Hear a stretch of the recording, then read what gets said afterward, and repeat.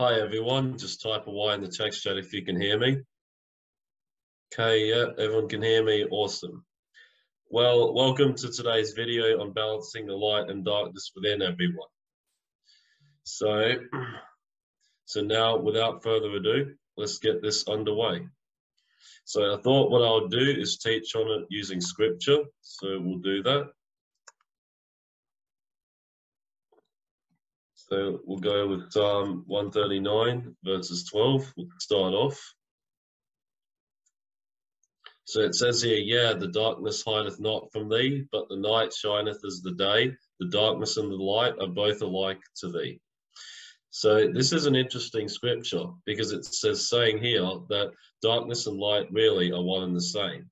Because we've seen it, we have night and day in the sky, just as we have light and dark times in the world, which have been going on for centuries. As the truth is, the light cannot come if there's no darkness, because as we all know, challenges and hardships is how we grow and how we become strong. So same with the light cannot shine brightly without the darkness. Because, I mean, even when you think about it, I mean, the Lord, the Father, he's very much light and dark, because we've seen his compassion and his mercy, but we've also seen the wrath, the punishment for when people depart from him. So really, I mean, what we need to do is to not allow either side to take over. Because if you have too much darkness, that's how you get into self-serving and basically personal gain and hurting other people, only caring about yourself. But then if you have too much light, you get all the bullshit like the woke movements and all that other crap and the love and light and bullshit kind of thing. So what you want is to find that balance between the light and the dark, and to use both sides for their intended purposes. Because whether you'd admit it or not, everyone has got light and dark inside them. So, I mean, we need the light because we need it for healing, for compassion, thinking of others, but we also need the darkness to say no. And we also need the darkness to get shit done. And the darkness to not give a shit about what other people think and to speak your truth. So really, we need both and make sure that it's balanced. We cannot let either side take over, because as soon as we engage in excess or with extremes, it will never end well. The next one will go is 1 John 2 verses 9. And it says here, he that saith he is in the light and hateth his brother is in darkness even until now.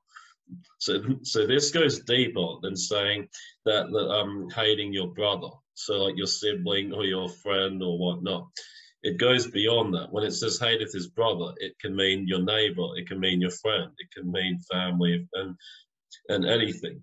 So if you're saying that you're all love and light and all, but deep inside your heart, you still have unforgiveness and hatred towards someone else, then you're still in darkness.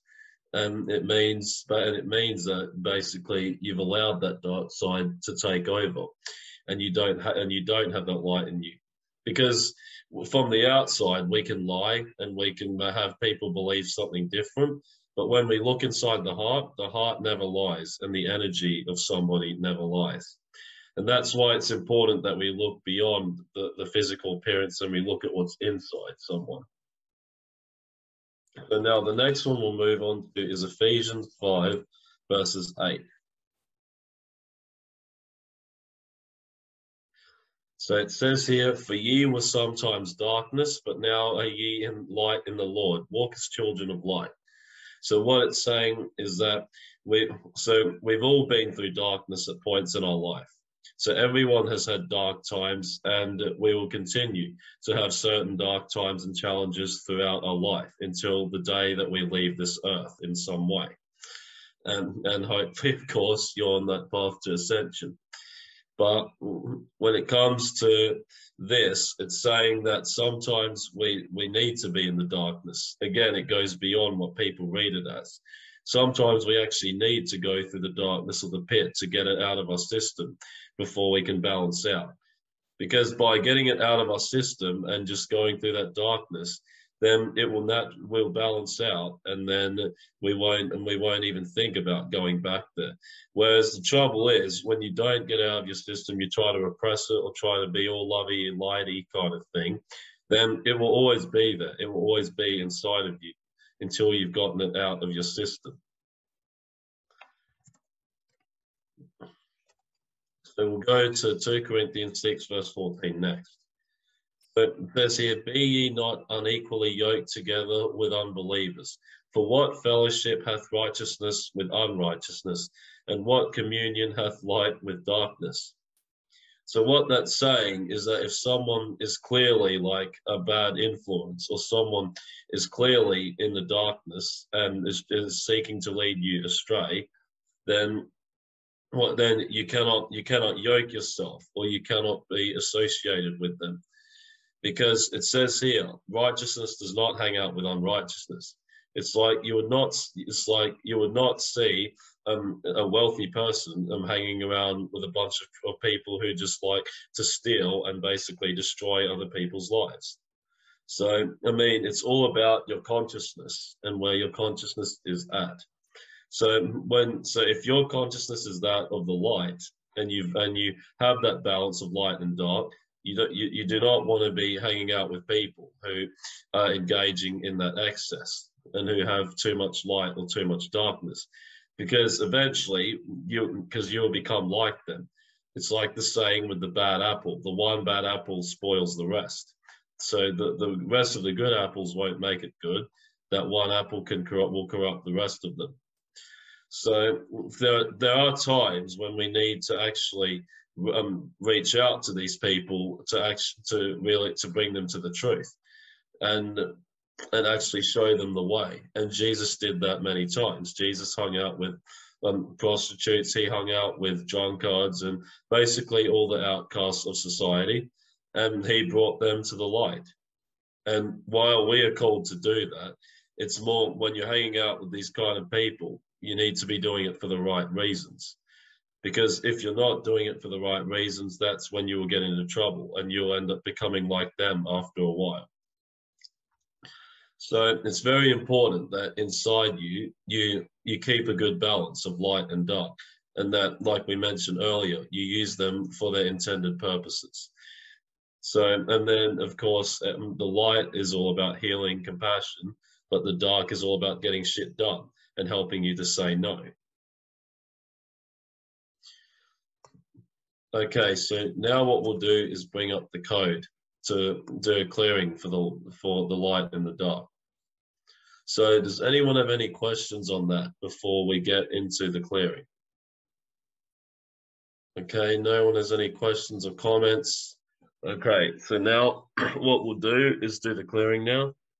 So everyone just focus on this code and inhale it into your chakras and your aura, and just imagine it there, and close your eyes. And just start taking deep breaths and relaxing your mind. We now call upon the divine protection and the bright white pyramid surrounding me and each person here.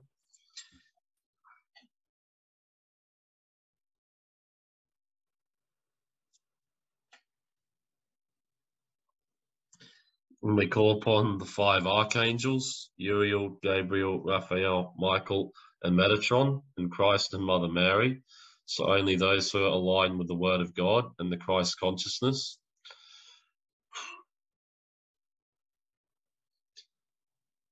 And we clear and repel any false spirit guides, negative energies, outside interferences, or anything else related now.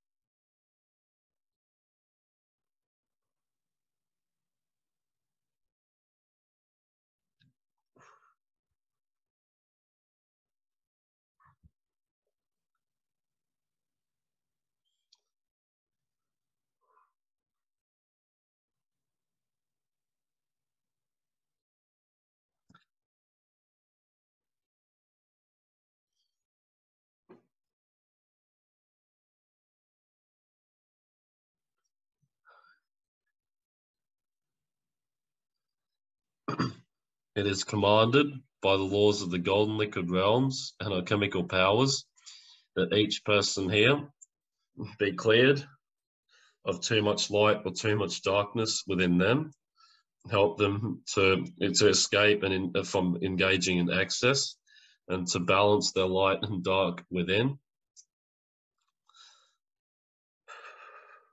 We now clear any negative or dark energies within them as well. Cut any negative cords and help them to use their light and dark sides for their intended purposes now. To Asia in today.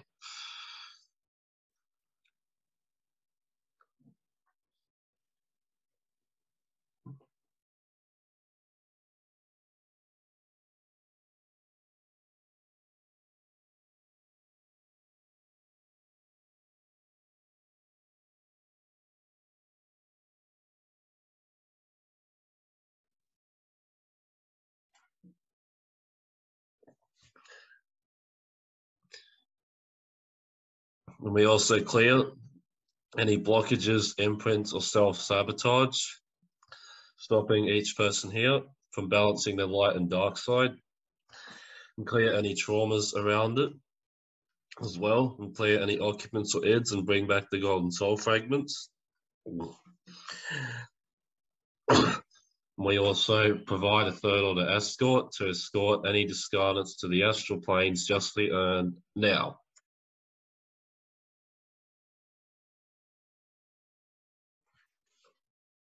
Contain any that resist and transport them to the astral planes justly earned now.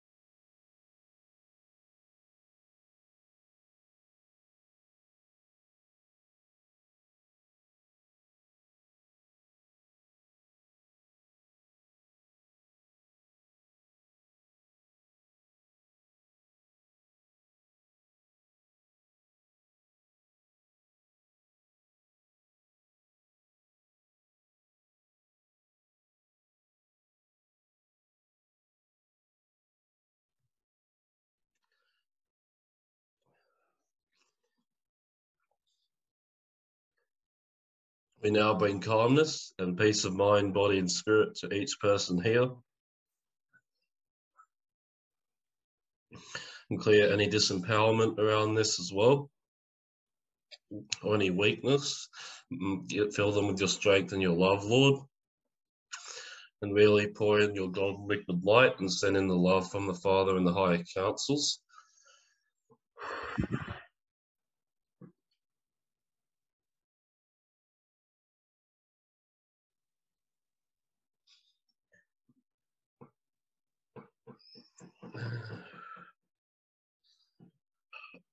And really re-energize each person here and bring back their vitality and life force as well.